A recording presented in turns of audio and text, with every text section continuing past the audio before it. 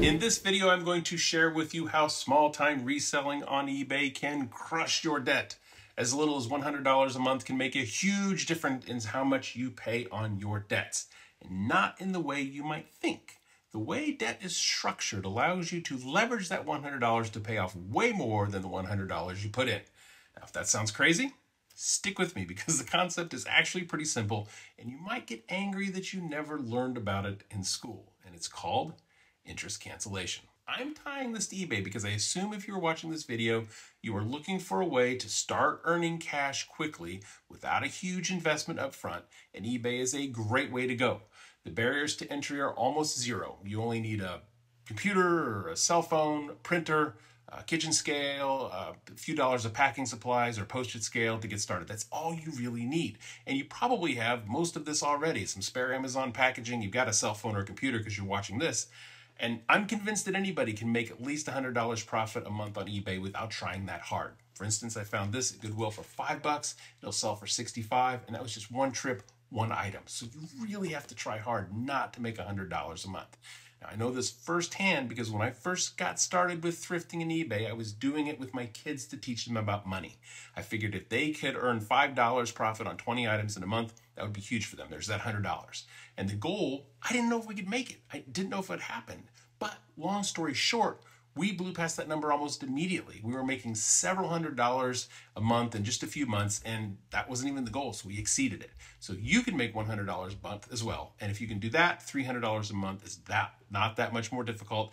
And if you get to that point, doubling it is very doable, getting $600 or more. Now, personally, I make between $1,000 and $1,500 profit per month selling on eBay, and I have a full-time job, so it's not my main gig. It's just something I do on the side with my kids because we find it a lot of fun and they are learning about money, and I've used it to pay off some of my debt, student loans. So I know that this works. Okay, before we jump into some numbers and examples, let's talk about a few easy concepts. First, interest cancellation only works with debt that is time-based or amortized. So a 30-year mortgage or a 5-year car payment or boat payment, student loans, motorcycles, things of that nature where you've got a fixed time frame. It does not, unfortunately, work with credit card debt because that's a completely different structure. So let's go back to time-based or amortized loans. With these loans, you have a schedule of payments over a period of time, like a 30-year mortgage, and a portion of each payment goes to pay your interest, and a portion goes to pay your principal, or the amount that you borrowed. So let's hop over to the whiteboard to see how this works in practice and how those bankers front load things against you. Okay, let's take a look at an example. But first, my lawyers tell me I need to say, I am not a financial advisor, so this is for educational purposes only. Do your own research and talk with whomever consults with you and whoever you speak with about your financial matters. Educational purposes only. And number two, if you are finding this helpful or interesting, please consider liking and subscribing. I would very much appreciate it as it helps the channel. So let's jump into it with an example. And let's say you are hypothetically looking to buy a $400,000 house, which is the national average for the cost of a house right now. And you're not putting anything down, so it's a $400,000 loan. And you're going to take it out for 30 years, which is standard for mortgages. 15 or 30 years are very standard. And your interest rate, which can fluctuate, but right now it's at 6.2%. So let's say you're locked in at 6.2% for the duration of the 30-year loan. Now that if you check interest rates next month or a year from now, it'll be different, but that's where it is right now. So at 6.2%, 30-year mortgage, $400,000 is what you're borrowing. The bank calculates for you that you will need to pay $2,449.88 every month for the 30 years, and then the house will be yours. Now, that's 360 payments. That's how many months there are in 30 years. And we talk about this as a $400,000 loan, which it is. But when we talk about it that way, it actually hides something that's really important. And that's how much you're really going to pay, because you're not just going to pay $400,000 to pay this back. Got that 6.2% interest in there. So how much are you actually going to pay? Well, let's do a little math.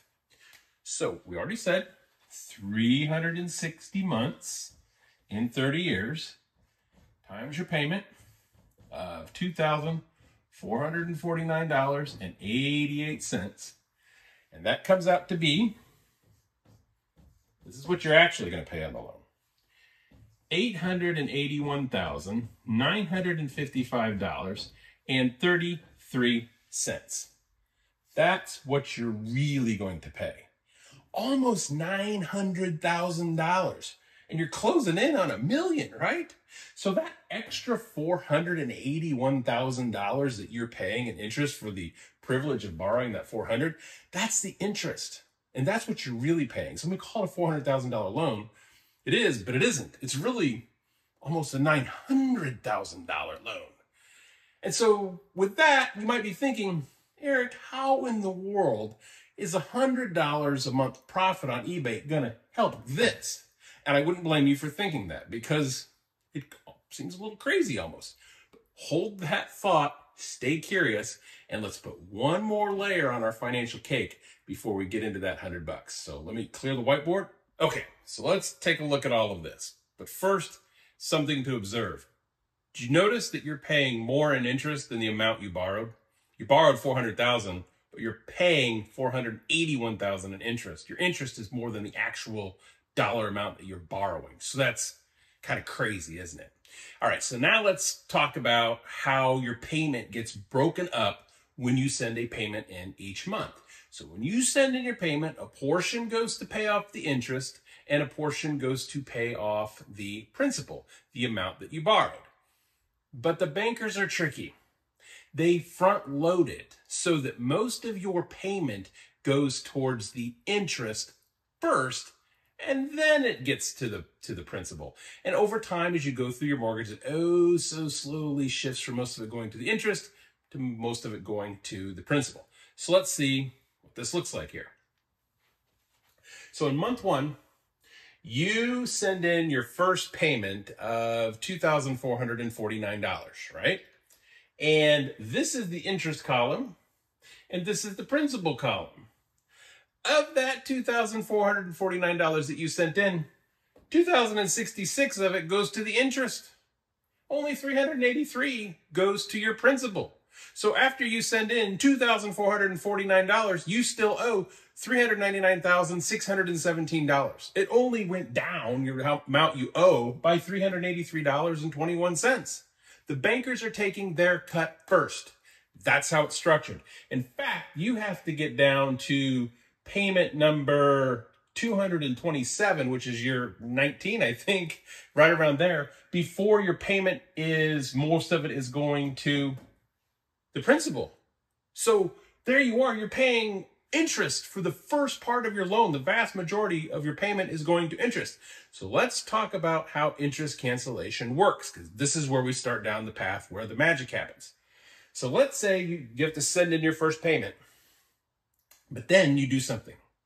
On top of that first payment that you're supposed to send in, you send in next month's principal of $385. So you're going to send in a total of $2,835, which is more than what you have to. You sent in your normal payment of $2,449 plus $385. You sent it all in month one. What does that do? That vaporizes the interest because you paid this off. That month is gone. You just shot all of that interest. You don't have to pay that chunk of interest. That $2,069, you don't have to pay now. And now your mortgage is a 29-year and 11-month mortgage because you just canceled 1 month. Let's say you're really crazy and you say, oh, I really like this idea. Let's do that again. So in your first month, you send in your $2,449, you send in the $385, and you send in the $387.18. You paid the principal for the next 2 months. Do you know what happens? You nuke that interest. You vaporize it. So you sent in $770 extra that you were going to have to pay anyway eventually. You're just paying it up front earlier. $770 extra, and you neutralized, vanished, vaporized $4,131. You nuked this interest. And now your mortgage is a 29-year and 10-month mortgage. You're going to pay off your debt sooner. And that's the magic of interest cancellation. You pay the principal early, and it knocks out the interest. Now, it doesn't work as well the further you get into your loan. So if you look here at 227, where the switch is, if you pay off the principal here, you knock out this much interest, but it's not as much. And then when you get towards the end of your loan, here's the last 2 months, only $25 is going to interest, and most of it is going to the principal. So this interest cancellation at the end doesn't work so well. It works fantastic at the beginning of your loan. So let's take it one step further. Okay, one step further, we're going to talk about that $100, because you're probably thinking, Eric, you're just at the whiteboard talking about sending in over $300 a month. But at the beginning of the video, you talked about just $100 extra per month. So what gives? Promise, we're going to talk about that. But first, a couple of things. One, if you're finding this information helpful and interesting, please like and subscribe. It helps me out as a small channel tremendously. It feeds the algorithm, and I would appreciate it very much. And number two, if you're finding this helpful and maybe it's making you a little angry that you didn't know it, you should check out the Financial Acumen Course. It is a course that talks about interest cancellation in more detail, plus many other topics on personal finance and money, things you should have learned in school, but didn't. So head on over to yourdebtfreefuture.com and take a look. So let's go back to that $100. So talking about it over on the whiteboard was going to be kind of clunky and cumbersome the way we want to line it out. So what we're going to do instead is hop over to calculator.net and get on the computer screen where we can outline things much more clearly. So let's do that. Okay, so here we are on calculator.net, and I've inputted the numbers we've been working with. $400,000 that we're borrowing, 30 years, 6.2% interest rate. And what this does is it calculates down here every single month for 30 years how much your interest is going to be and how much your principal is going to be. So that's where I was pulling these numbers from. So it goes all the way down, scrolling down to year 30. And in fact, if we come down here to year 19, payment 227, you can see here that this is where the cross happens, where your interest and your principal are basically the same. So that's when you start paying more on your principal than you are on interest. So getting to year 19 there. But let's go back up to the top. All right, so what we can look at on top of this is that you will pay, as we mentioned, $881,000, and total interest will be $481,000, and the loan payoff will be November 2054. But if we go ahead and plug in that $100, where does that get us? So let's take a look. So we're going to go here to extra monthly payment, $100. Nice and easy. Plug it in, hit calculate, and it runs it for us. We go to the monthly schedule, and now it shows us what our payments are going to be. And you will see here that our loan will be paid off in 26 years and 11 months. And we will have paid $32,200 extra, but that's money we have to pay anyway because it's the principal. And we will save $58,000, almost $60,000. Almost $60,000 will be saved by paying $100 a month every month on your loan. And you might say, oh, it's only almost $60,000, Eric, on a loan that's almost $900,000. That's not really that much. Are you thinking that? What if I said I was going to give you $58,000 right now? Does that seem like a lot of money? Well, it's a lot of money if you're saving it too over time. So that's how you can crush your debt, and you're paying it off in 26 years and 11 months. So it's a much quicker getting out from under that debt burden. So I said, if you can do 100, you can do 300, right? It's not that much more difficult. So let's take a look at that. So let's come here, change it to 300. Calculate. Go to monthly schedule, and it calculates it for us. Again, we can see up here now we'll pay off our loan in 22 years and 7 months, and we will save $138,000, basically $139,000. $139,000 by paying $300 extra per month. And you're going to knock off a little over 7 years on your loan. And as I've said before, if you can do 100, you can do 300. I'm confident of that as an eBay reseller. But I also said if you could do 300, you can probably double it. Now, it's getting a little harder to do 600, how much time you have and all that, but it's definitely reasonable. What's that look like? Plug it in, hit calculate, go to monthly schedule. You cut this close to in half. Now it's only 18 years and 4 months. You're sneaking up on that half mark, and you're saving over $211,000 in interest. Now you've paid an extra $131,400 in extra payments, but again, that's going towards the $400,000 you have to pay off. You don't get out of paying that money. Okay, so that's pretty impressive. And now, just for fun, I told you that I do anywhere between $1,000 and $1,500. Let's plug that in. Go on the low side with it, $1,000. Hit calculate, hit monthly schedule, and now we're at 14 years, less than half. And we're gonna save $270,000. $270,000 over that much over the course of your loan, and we're going to cut it in half by adding an extra $1,000 a month. And of course, this money doesn't have to come from eBay sales. It can come from anywhere you have extra money. Are you spending extra money on lunches that you could cut back on a little bit to get to this? Because $1,000, I recognize that that's not anywhere in the same league as doing 100.